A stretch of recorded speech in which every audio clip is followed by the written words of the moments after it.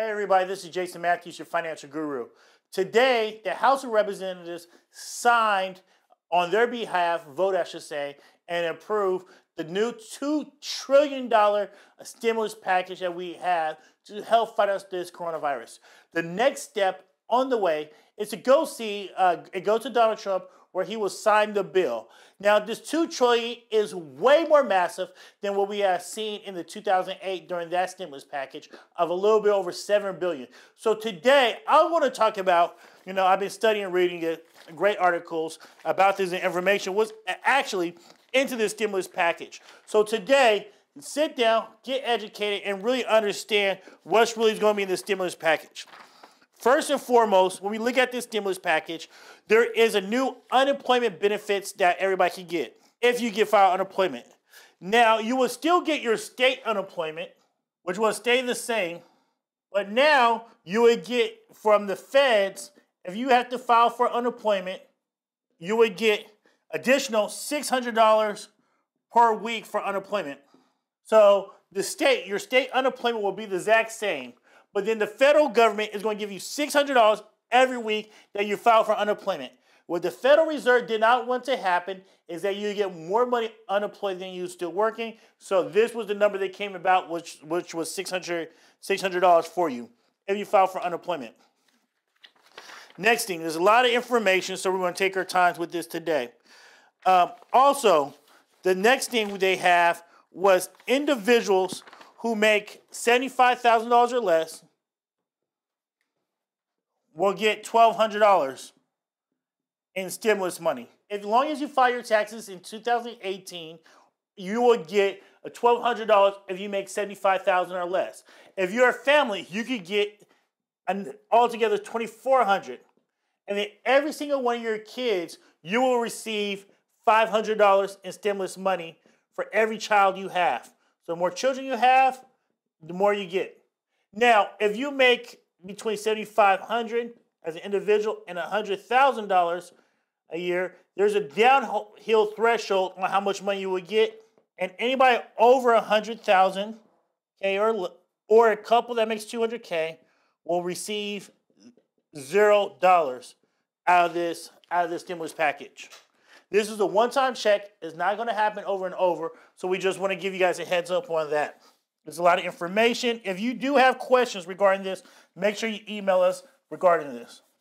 The next thing is that the Treasury Department is going to give $500 billion in loans to. It's going to divide it up between airline companies, cities, and states. So there's going to be $500 billion for airlines, companies, cities, and states to give federal loans to help them during this downturn crisis. Okay?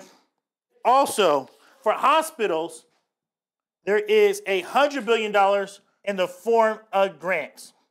Now, the reason that hospitals got $100 billion in grants from this is because right now, if you go to the hospital, they're not doing any surgeries unless they say it's a medical necessity, which means it's a life-driven thing. So hospitals are losing tons and tons of money because of that. So to replace that, they're giving around $100 billion in grants. So here are loans.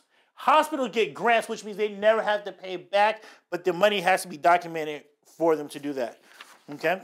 Also, airline companies will also get another $58 billion. And they're going to divide this $58 billion in between $29 billion in grants and another $29 billion in loans additionally.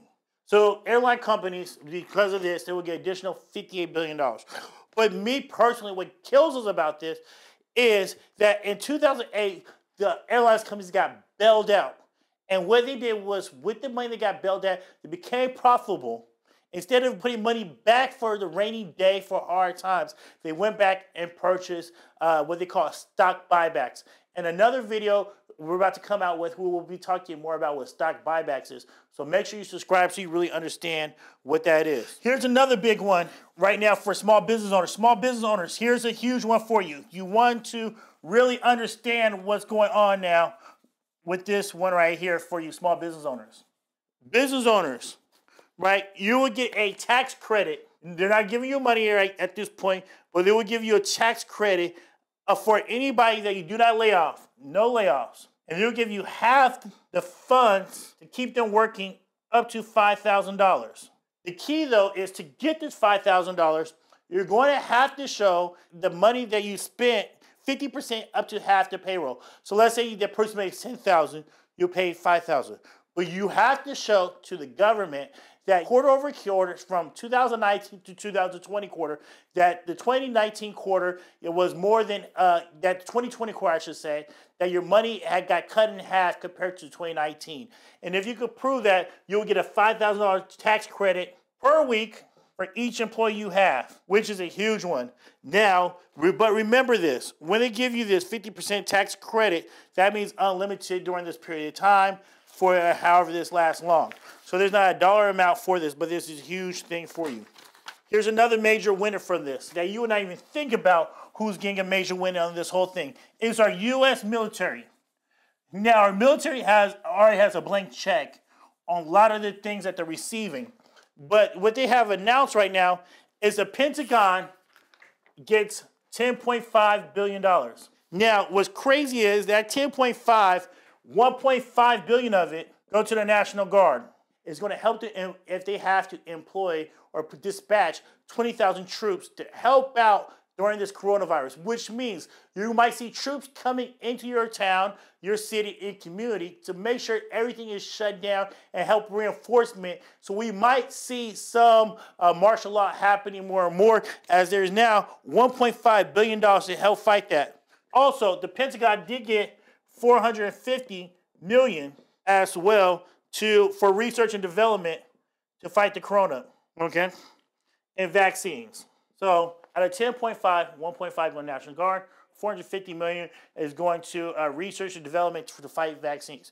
The question I have is, out of this $10.5 billion, what are we doing? What are we doing with the rest of these funds? Because this is only $2 billion. What are we doing the rest of it? This was something you might want to talk to your congressman, your senator, write a letter and say, how can we pass this, giving them $8 billion after we have not cut our budget for defense in so many years? Also, this is another big thing for small business owners as well. Small business owners usually pay 6.2% in payroll tax. Now, this is going to be deferred, where the first half of this payroll tax is due December 31st of 2021. You're going to owe 50% of how much you not paying your payroll tax, and then another 50% is owed the following year on 12/31 of 2022. So right now, I know a lot of small businesses are struggling, and you're trying to make payroll. And a portion of what makes it hard for you to pay payroll is not having your payroll taxes. Well, right now, you don't have to worry about paying your payroll until 2021, where 50% of it due, and then another in 2022. So this could be a great way for you to go ahead and figure out where to put the money at. Help you a great way to make sure you make payroll to pay your employees during this hard times that we have. Also, telemedicine gets $200 million. So this should tell us, in the wave of the future, we want to see more and more doctors who are going to be doing calls through the computer for our doctor visits instead of us going to a facility. Think about that. We're going to have less of us going to go for our annual checkups and our other checkups or our doctor needs over the phone, through our computer at home, instead of going to a hospital or a doctor visit. Now, also, the Democrats helped out schools and other entities, try to get schools and other entities to get help for providing internet. So, for instance, my son, he's doing internet at home. So schools were asking the Democratic Party for $2 billion. They did not get the $2 billion. Cruise companies. You see cruise companies are suffering right now. But one thing that cruise companies are, a lot of them are not based in the United States. They avoid huge taxes and play all these tax loopholes they take advantage of. So they're not technically based in the United States. Even though a lot of their places are in the United States, and if they do a lot of business and the tourists come from the United States, they are actually not a U.S. company. But they were looking at a bailout, and they did not get a bailout at all. Restaurants, retailers looking for bailouts, they did not get it. But who did give a bailout? The post office. The post office, to help keep them from going in default, which they've been fighting for years now, they just got an additional $10 billion as well, okay? So why does this matter? The people are fearful that the Postal Service will go into default. So avoid that, which they were on the brink of it going in June, possibly estimating, because of the lack of mail. And so instead of them going in default, they just got $10 billion, right? We're throwing these numbers out like crazy, It's crazy right now. Farmers and ranchers got $24 billion, right? Farmers and ranchers got $24 billion, right? Also, schools got $30 billion as well. So universities got $30 billion. Also, one of the greatest things at all, last minute, distilleries don't have to pay no alcohol taxes.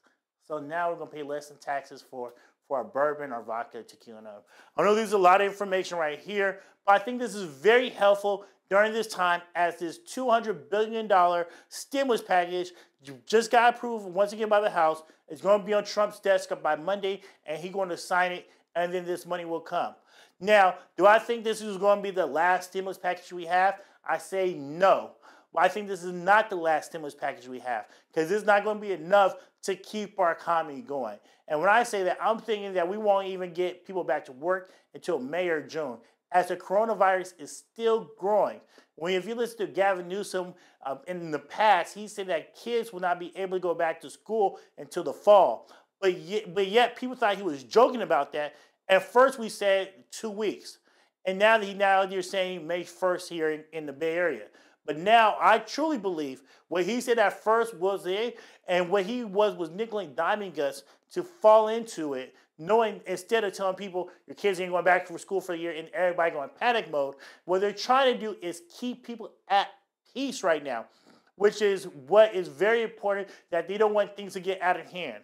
But if it does, the National Guard got some money to make sure things don't get out of hand by using military use. Now, if you have any other questions, you have more thoughts about this, give me a call at 510-229-7608 or leave us a comment below. Hope you guys have a good day. Stay safe. Enjoy time with your family during this period. Talk to you later.